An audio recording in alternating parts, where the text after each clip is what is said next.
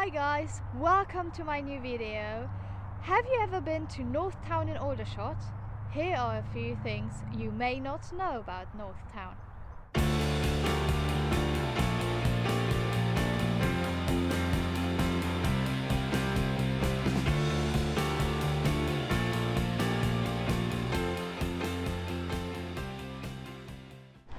Aldershot North Town is in Hampshire, but as you can see, it is directly at the border to Surrey. As I want to know more about North Town's highlights, I'm having a lot of questions for the local councillors Gaynor Austin and Keith Dibble. Hello Keith, nice to meet you again. How are you? Very well today, Rebecca. Beautiful morning here at Ivy Fields in North Town. Hello Gaynor, thank you for your time. How are you? Hi Rebecca, yeah, I'm good. Lovely sunny day. How would you describe North Town? North Town, first of all, I see as a community. It's a genuine community in an urban area, a mixture of residential, industrial and commercial and retail. And we all live side by side very well indeed. I see it as the best urban village in England. I've lived in North Town for probably over 25 years, and in that time there's been an awful lot of changes, but what I think has really stayed the same is the fantastic community feel that it has. So in this area, what schools are around here? The main schools in our ward are the infants and the juniors, which are Oldwood. So they used to be separate schools, but they've now come under one. And we've been out doing road safety work with them and judging posters. And yeah. How would you describe the community? Great community spirit here. It's very varied, and you have got quite a few people who were born and raised here and still live here, and you have all age groups. So a lot of young families with children, up to elderly people who maybe live in, for example, Alma House. Do you know what the history of North Town is? It's developed really over the years. We've had a parish church for 100 plus years, but it's always been that mixture of residential and industrial and lots of farmland. Over the last 100 years, that farmland has been lost to residential developments such as the Farm Estate and the North Town Estate. But I think the clue there is in the name, the Farm Estate, and the roads in the My North Town project such as Hayloft and Blacksmith will retain that link with its farming tradition. And as we're here, what is the history of the Ivy Fields? Really, it's an oasis in this urban sprawl, and it's incredibly important to North Town residents and North Town clubs. Not everyone knows about Ivy Fields because it's at the end of a lane and you have to pass the range and various industrial units and the council dump. But as you know, here we are this morning and it's a beautiful recreation ground. It's used for dog walking, playing area. Yeah, if you come here out of lockdown, which we hope to very soon, you would see football matches of junior teams, all those different sports being played here. And of course, in the last 10 to 12 years, we've had the ball court installed and the equipment for teenagers to use. And of course there are great plans for the future of Ivy Fields. I heard something about a clubhouse. Yes, Rebecca, it does have some exciting plans at the moment. It's not quite agreed what's best for it.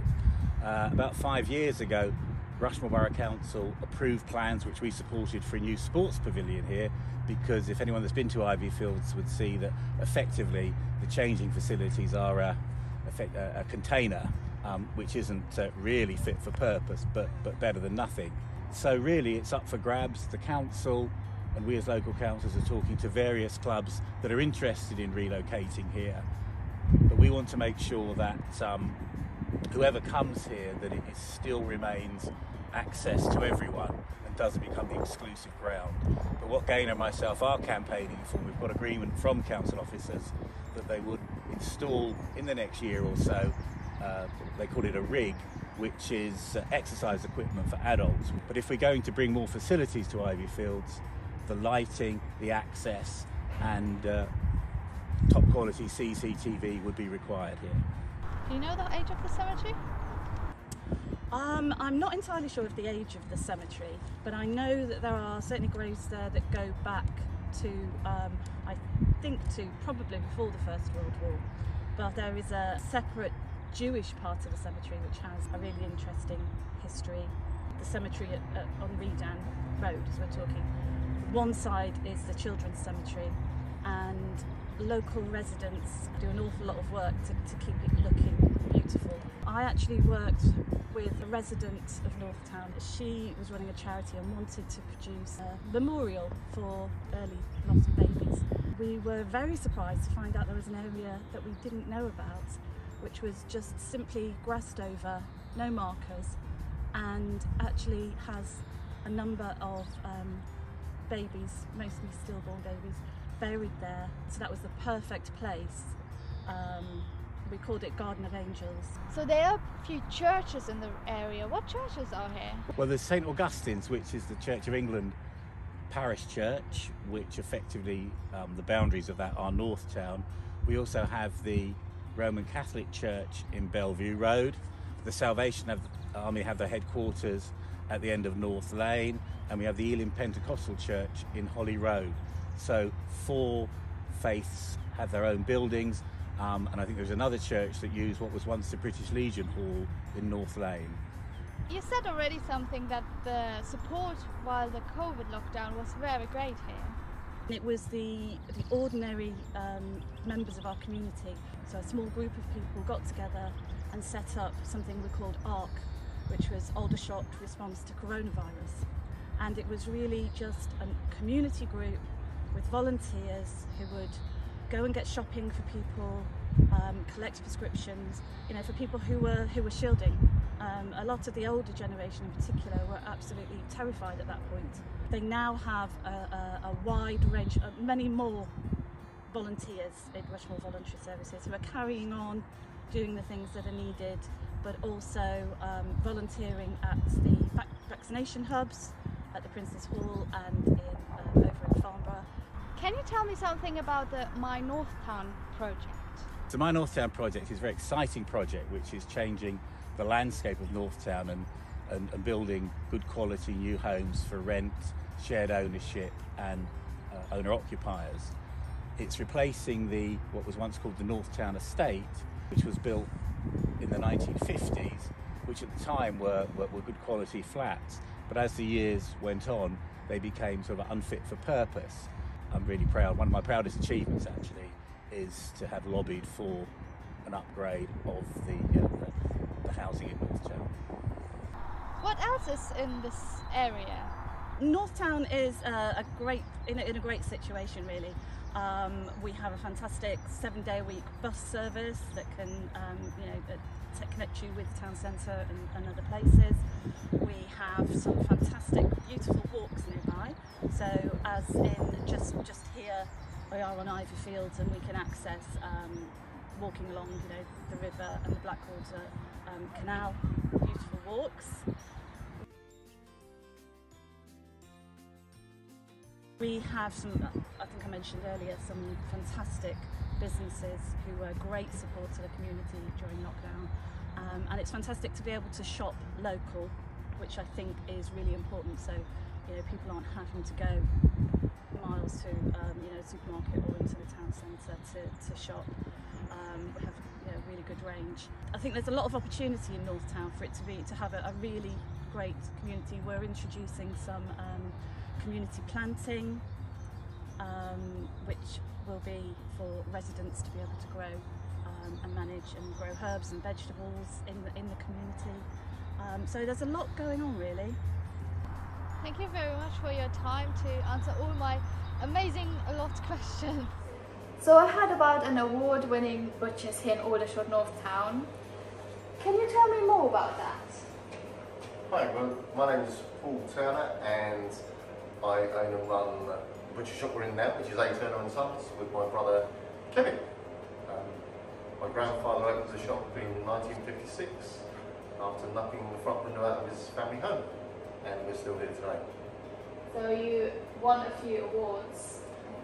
Yeah, we've won many awards over the years, just using the techniques that have been passed down from my grandfather to my father and now to me and my brother, and we're now passing them down onto my brother's son, George, who works here. So I heard that you've been on the TV show The Dragon's Den. Yes, we have, yeah. I did that in 2012, which was a very scary experience for anybody who's ever seen that. But lucky enough we got investment from Peter Jones, who we still work with today. So you said you have an investment from Peter Jones. What does that mean? Well, Peter's enabled us to expand the brand that we run from here as well. And the brand is Aldershot, which is in homage to my grandfather. And we sell various food products in supermarkets nationally. But the main link for us is we're an official partner of Hampshire Heroes. And we've donated 40% of our royalty from every product sold to the Hampshire Heroes charity.